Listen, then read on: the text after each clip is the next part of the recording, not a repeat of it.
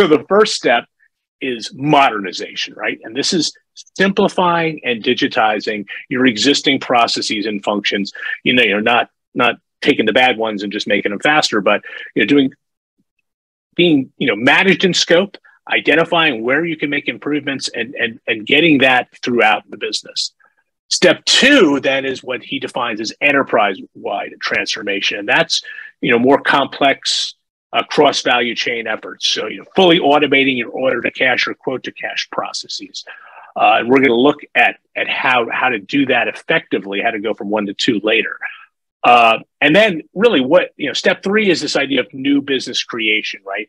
Where you're going to increase revenue from existing channels, in a significant way, or create new revenue sources, which many companies try to jump directly to. But in his model, you should leverage the improvements you made in steps 1 and step 2, then to move to step 3 and be able to do that successfully. So, that's really what he's saying here. Be manageable in scope. Those projects should, but still provide measurable business impact. And overriding all that is to initiate projects that will build digital capacity across the organization and provide you with a scalable people and process and technical infrastructure for more and larger projects.